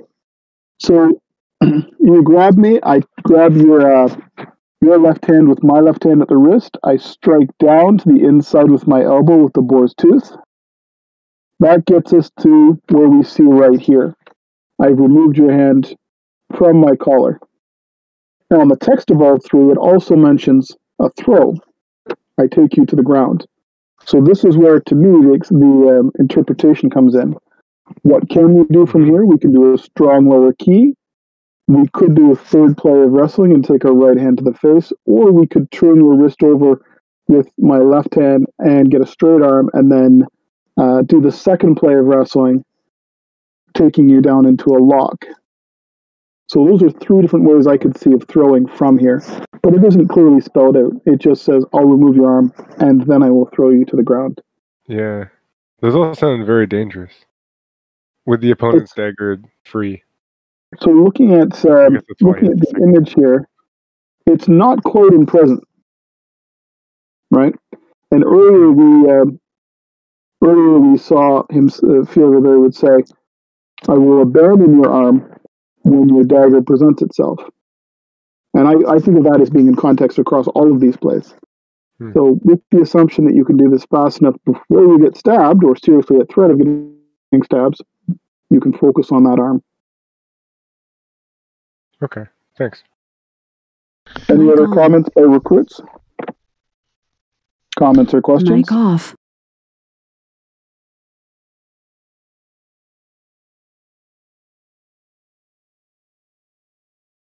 Scholars? Mic on. So my understanding of this play has always been that it's going to lead actually to something on the outside, or more specifically a lower key. So you are actually engaging boar's tooth with on the arm to the outside, but that doesn't mean that you're necessarily trying to get inside, if that makes any sense, right? It's actually pretty easy to get a lower key from here. Again, this is probably easier to talk to, or it's harder to explain in words than it is to show. But it's pretty easy to get a lower key from here because you create a bend in the arm with the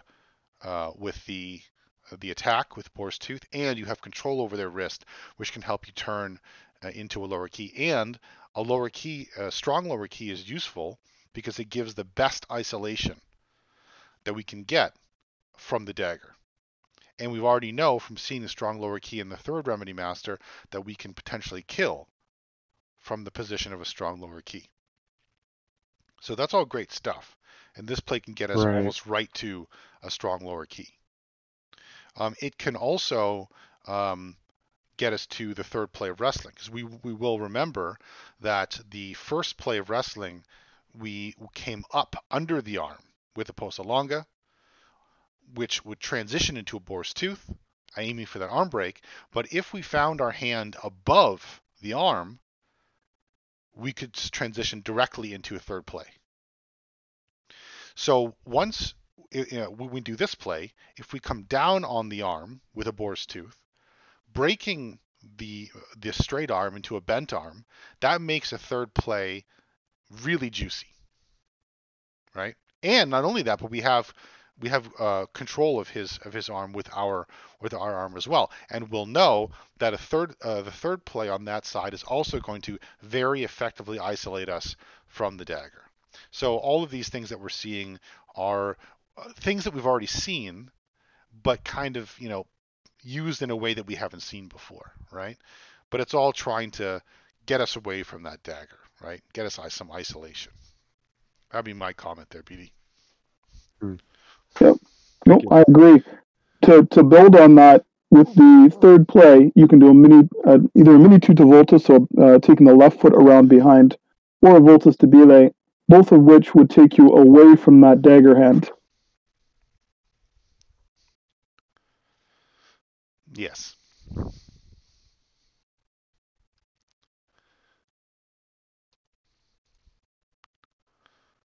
Any other comments or questions?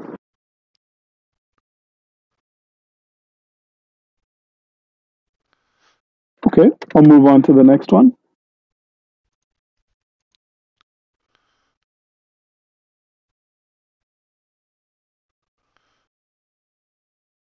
So that was the fourth scholar. Now we have one of the Santa sacks. Santa sack. We saw the first one in the Remedy Master, the first Remedy Master against a Mandrita, where we had to actually lower center balance to get underneath. In this case, we turn to our left. When our provost in AEMMA Guelph does this, David Murphy, he puts both hands with the thumbs up to locate onto the wrist, and then as he turns to his left, he pulls. So he actually turns and pulls that over, which turns the hand over, and you actually get an impact when your shoulder comes in under their elbow or under their armpit. You get a strong impact. As you're rotating, you also get your hip or your ass smacking it. So you've got that striking into them as well. And you can lower your center of balance a bit as well in order to get a nice strong impact. Possibly damaging the elbow, possibly dislocating the shoulder, and then doing the throw over your shoulder. So this can be quite effective. Looking at the text, Andrew, if you'd like to read this one.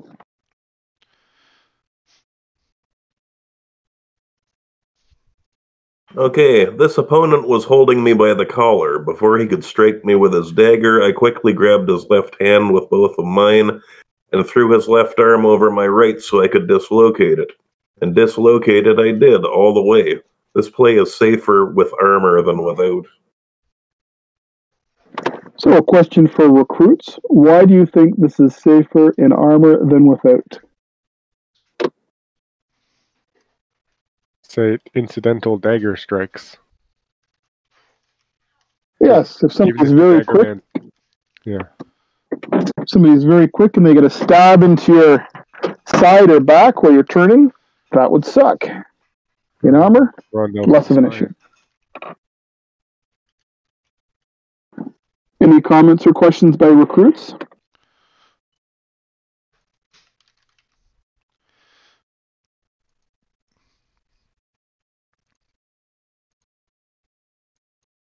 Scholars? Yeah, this is pretty similar to the Sanisac, I think, in the first Remedy Master that we saw, which is the 8th scholar, I believe, 7th or 8th. However, it's a much more slick one. It's much faster because in this one you're just doing a volta stabile, whereas in the one in the first Remedy Master you're actually passing into it. So this one is much quicker. Though you better make sure that you don't screw this up because you're kind of turning your back to the guy who has ostensibly an active free dagger. So yeah, it definitely has some risks to it. You have to choose your moment.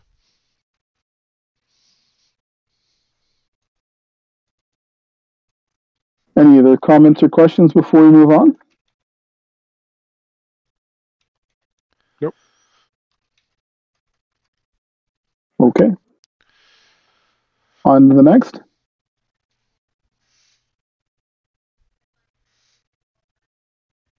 This one always gets some raised eyebrows.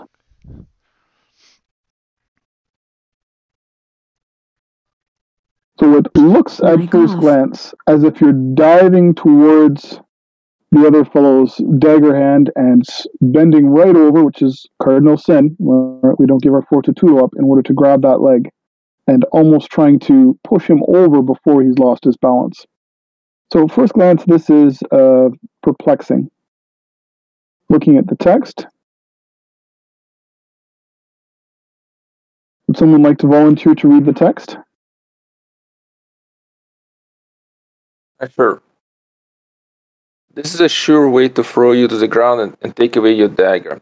If you are in armor, it won't do you any good, since I'll use your own weapon to kill you. If we are both in armor, the art won't fail me. However, if one is out of armor and is quick, he can perform other plays in addition to this.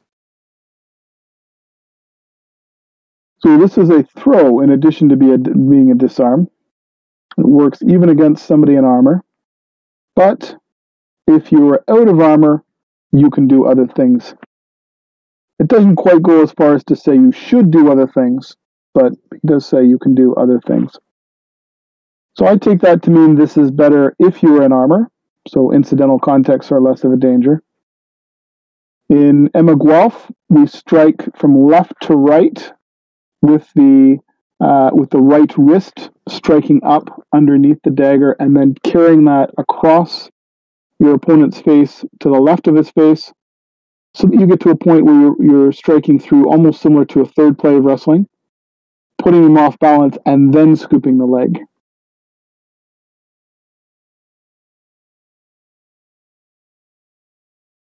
Any comments or questions from recruits?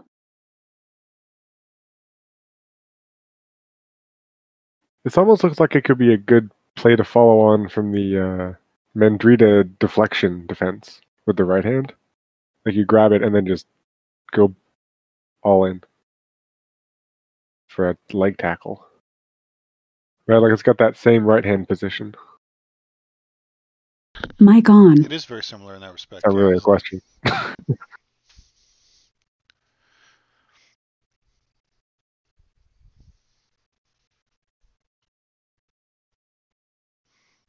Any other comments or questions by recruits?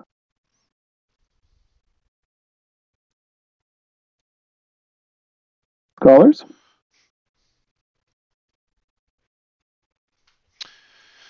Yeah, so this one, I think I can't help but think that the picture is a little wonky for us, or it looks a little wonky. I don't believe that there's any kind of bending over with this one.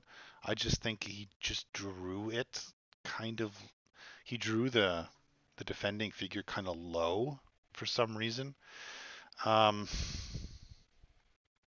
But so basically what it kind of looks like is that the dagger came and he went or the dagger was rising up. What it looks like to me is, if we had to rationalize the picture, the dagger was rising up in front of his body to come to his shoulder, and he saw that, shot right across and pinned it to him in posta longa, and then kept his momentum going and took the leg pickup. That's what that kind of looks like to me. He abandoned whatever he was doing on the arm, and he shot across to try and get registration on that dagger hand. Maybe when he pinned it to him, he kind of pushed him back a bit, and then the front leg lightened and he got a pickup. But to me, this shows how important it is to get registration on the dagger once it starts to raise up.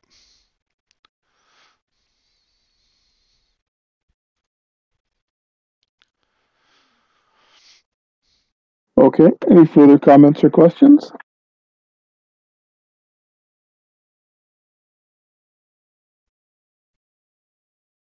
Okay, let's move on to the next play.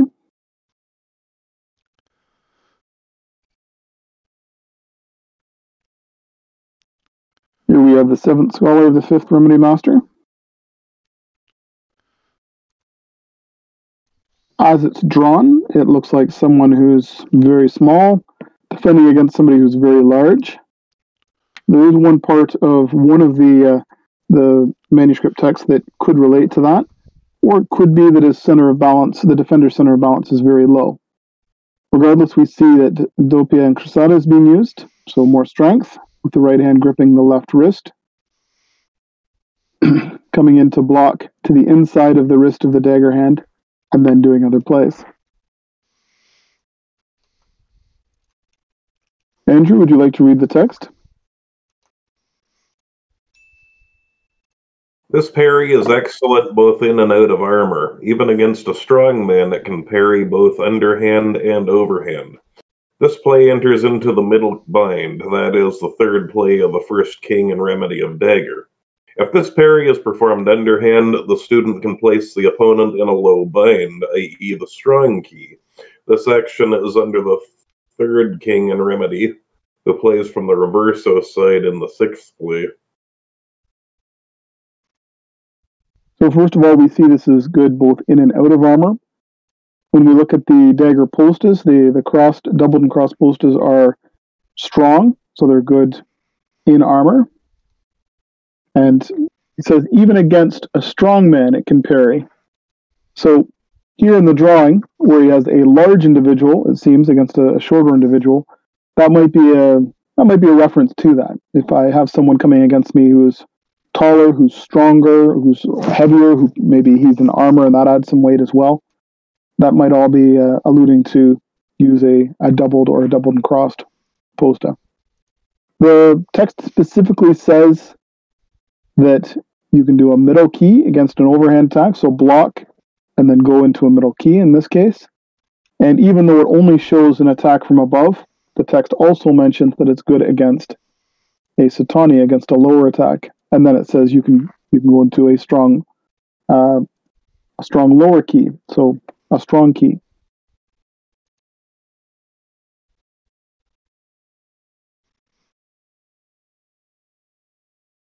Interestingly enough, we don't see a hand grabbing the collar here because we're in the fifth remedy master. It's assumed that that's the case. You've abandoned the arm grab and you've gone straight into the defense against the dagger. Any comments or questions from the recruits? Yeah, so he's basically just going into one of the first remedy covers and ignoring the hand in the way. Yes, which is part of the general trend we see here. If the dagger is out of presence, attack the arm. If the dagger is in presence, and here we see the dagger is up very much in presence, coming in, abandon the arm, do what you know. In this case, instead of a Mandrita defense, doing the Doppia and Crosata defense, as one would against somebody in armor or someone who's taller and stronger. Okay. Cool. Any other comments or questions from recruits?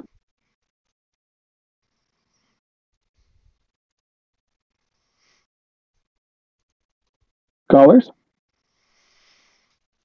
Yeah, so to me, this one is just more of kind of what we just saw before, whereas whatever we were doing on the arm, the dagger's coming, so we're going to come in with a more strength defense. And we established at the beginning that the most likely attacks are going to be fendentes and mandritos. The more strength defense cover, as we know already, can handle adequately both fendentes and mandritos. And it's also one that we're going to use, or it's also one that is very sturdy, right? It's very sturdy, and it's also one that gets both of our hands near to the point of contact with the dagger, right? So that we can start doing plays and keys and whatever. So this to me just makes sense. The dagger's coming in, you see it, you step into that open space between you with your lead foot there, coming into more strength, trying to intercept that dagger and get a lid on it.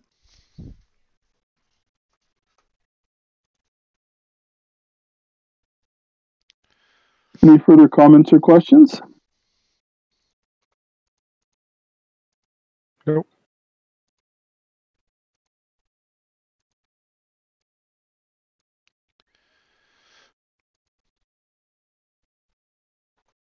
Next, we have the eighth scholar.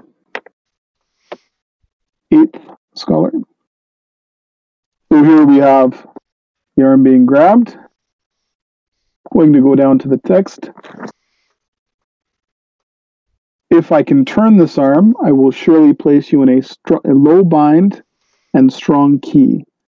This play is even sure in armor. I can even do other things to you if I kept my left hand still and grabbed you under the left knee with my right hand.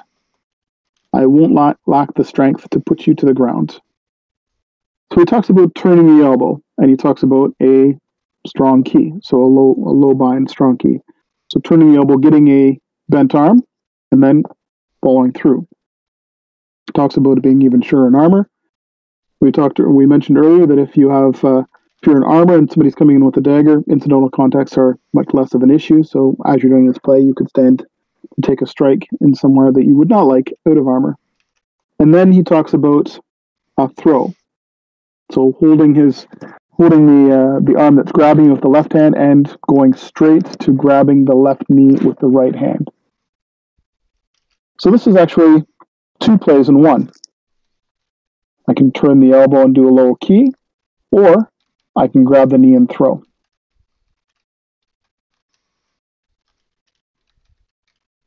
Any comments or questions from recruits?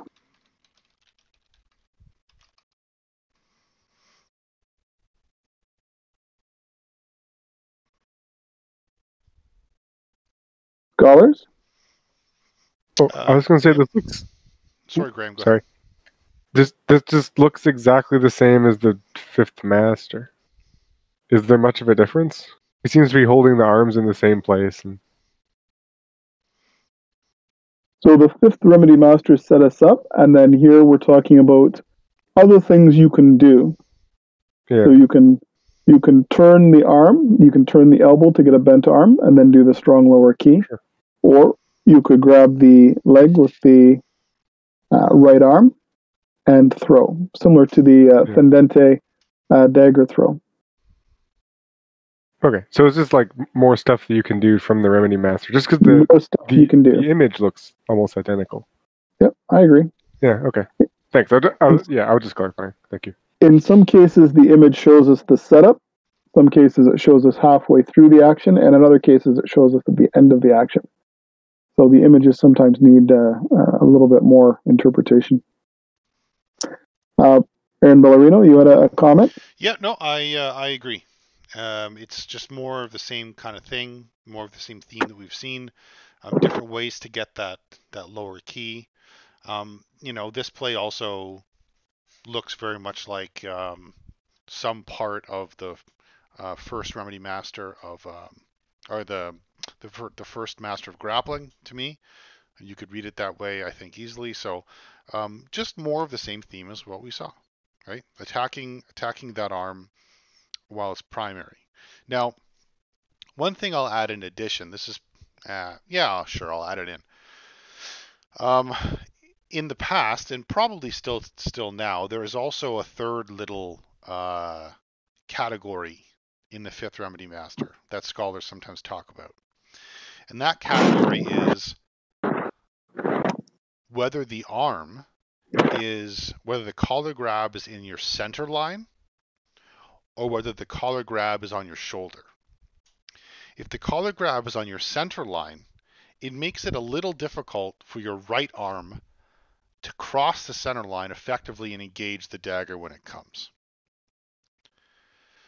Whereas if his collar grab is more on your shoulder, then the center is virtually free, and you have no problem making any dagger defense you need if the dagger comes. So what that may mean is that if that arm is really in the center, not only may it mean that, well, if it's in the center, you're already half isolated anyway, so you've got great opportunities to attack the arm, right? But it also may mean that you're going to try and take certain techniques that try and get you on the outside of that arm, right? Techniques like getting that lower key, or techniques like the double boar's tooth, right?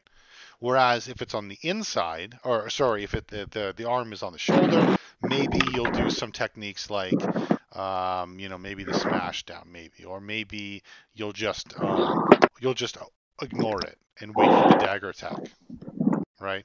Or maybe you'll try something else, right? So the point is that the placement of the arm could further help reduce the number of techniques that you feel are on offer, right? That's something that is a little more obvious when we're on the floor, but it's something to consider, right? Whether that arm is straight in your presence or not. What really drives it home to me, and I think when I was a recruit, there was a couple guys in class. BD, do you remember Torben? Remember Torben? No, Torben was very much like BD. He was big and tall. And if he straight armed you, you weren't making any dagger defenses. Right? His arm was like a giant, meaty pole right in the middle of your center, and it's stopping you from doing everything. And you're like, oh shit, how the hell am I going to deal with this? And so it kind of really brought home to me that, okay, in this situation, if you're facing this, maybe you really have to get on the outside of that arm. Maybe that's your only hope, because of the strength imbalance against you. And not only that, but if there is a strength imbalance against you, grabbing that person before you murder them is actually not a bad idea, because you know that they're not necessarily going to be able to muscle their way out of you, and you have a good chance that you're going to hold them there and not run away, maybe even intimidate them to not even attempting a cover. Who knows? I don't know what big and intimidating people do. I'm not a big intimidating person, but I assume that's what I would do if I was big and tried to murder people with a dagger. Anyway, the arm, the placement of the arm. It's something to think about. Okay? Yeah. Anyway. That's it. Okay. Any other comments or questions about this play? Did I make you out to be sufficiently intimidating, BD? To do dagger with? It was very flattering. Thank you. I hope so. Excellent.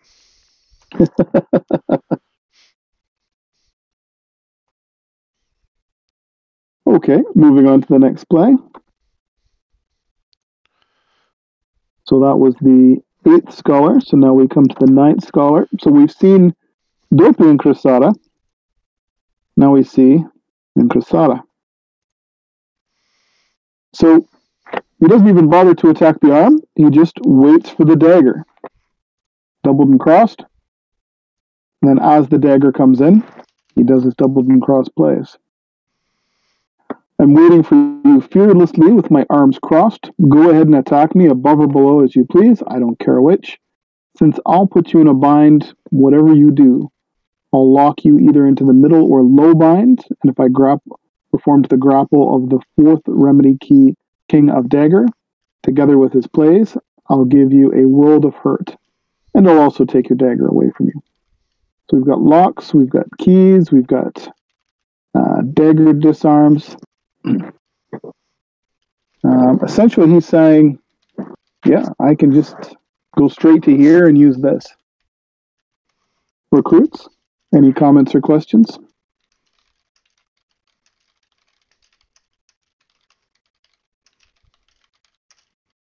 It seems like it would be pretty easy for the dagger man to suppress the defense with his elbow and his left arm. Like if he collapsed down a bit.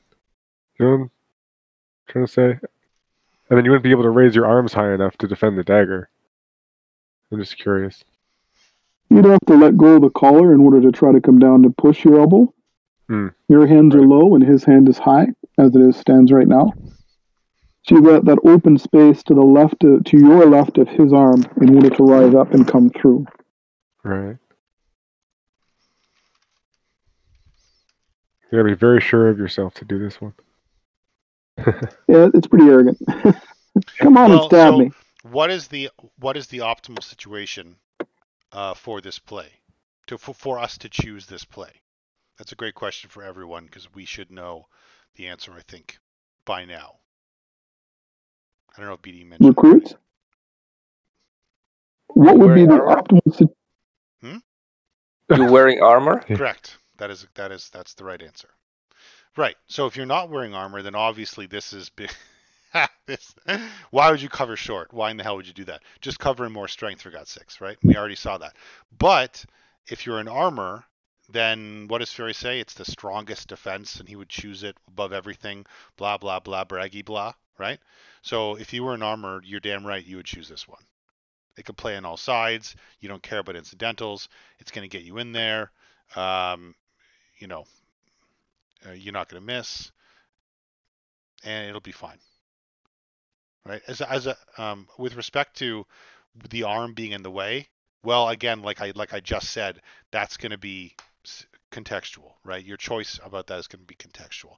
Although if you were in good armor, then, well, okay, I was going to say if you were in good armor, then a collar grab in the middle might necessarily not be likely. But then again, if you had a nice Aventail or something, yeah, who knows? Maybe it would. I don't know. But I don't see any reason why you couldn't do this, even if the arm was in the center a bit. I don't see why you couldn't do this anyway. It's a pretty close cover, right? It's pretty close cover. So even if you were a little late, I think you could still pull it off. Oh, okay. Thanks. But it'd be great to test.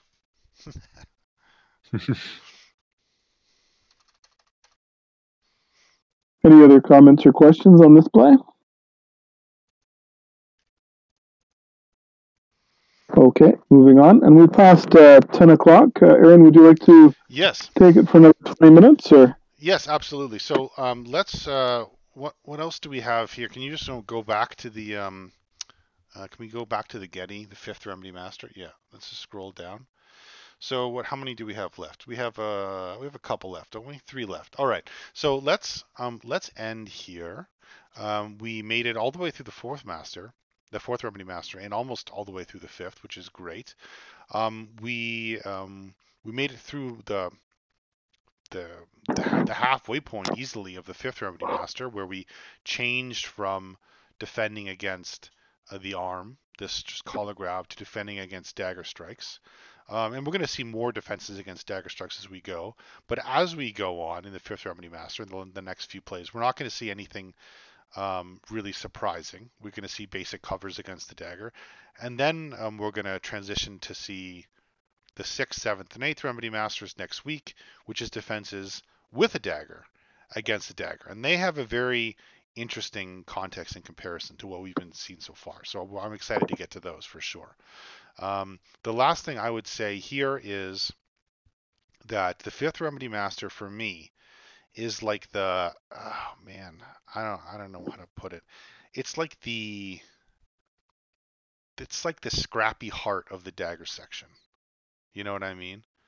Like it's like the messy, dirty, you know, we already kind of knew what it's like, but damn, here's what it's like. Kind of, you know, part of it, right? And it's nestled right in the heart of the section. Starting off with a collar grab, oh man, we're in distance, oh man, the dagger's free, oh man, now we got to try and figure this shit out. You know, it's everything the dagger is, you know, full on audacia, making these quick decisions as to attack the arm or the dagger. It's pretty great. The 5th Remedy Master is great to practice in class. It really helps us very versatile, or get to our defenses and think about our covers in a very versatile way. Even though it does kind of neglect the reversos a bit, because throwing reversos here is kind of dumb for the dagger person. But it's fantastic to practice. It gets us thinking about grappling and dagger together, which is always great. And yeah, I look forward to doing it with all of you on the floor. But with all that said, I think that'll more or less finish it for today. We'll end off with any other questions or comments from anyone. BD or Andrew, do you have any last comments, questions, anything? No. Nope. All right. I agree with Aaron. This is a great stress test for a scholar or a scholar test candidate to say, all right, let's grab you by the collar and do anything you can. Dagger or wrestling related in distance, especially against a larger individual. Yeah, and that's again something that, you know, it's just one of those things that we always got to keep in mind, that while it's true that we often study weapons and we study martial situations by comparing same to same, equal to equal, it's never the case really, or it's rarely the case that that's ever truly real, right? Where we have equal to equal, right? And it's more often the case of the opposite, right? Where we look for these inequalities, right? So that we can win.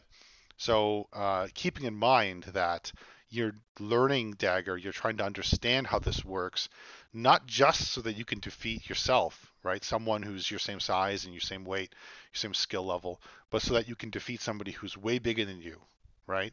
Or defeat somebody who's way better than you, right? Because the martial challenge is still the same, right? Whether you're fighting a provost or whether or not you're fighting somebody who's just put on their coat. And I tell you this for free, right?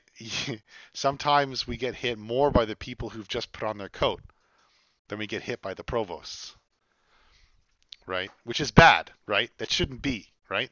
That shouldn't be. It should be the opposite, right? But that's just goes to show you how dangerous martial arts is and how much we have to pay attention, right, to really make things work, right? If we pay attention sufficiently, then only the best, you know, the best should hit us, and stupid stuff shouldn't. But it's hard to pay attention enough to, you know, really make that stick. So yeah, but that's why it's a internal journey. If it was too easy, then everybody would be good at it. And with that said, I hope to see you all next week. I'll put this up on YouTube as soon as possible. And everybody stay safe and stay healthy. Excellent. Thank you very much, Aaron. Thank you very much, BD. And last but not least, of course, I apologize for having to zip off a couple times. I'm on call once every 8 weeks or so, so I'm free for the next bunch of sessions. So see you next week. Okay, stay safe, everyone. Yep, you guys too. Awesome. Thank you, Aaron's. Have a good night. Aaron's, that's Thank great. you. Aaron's.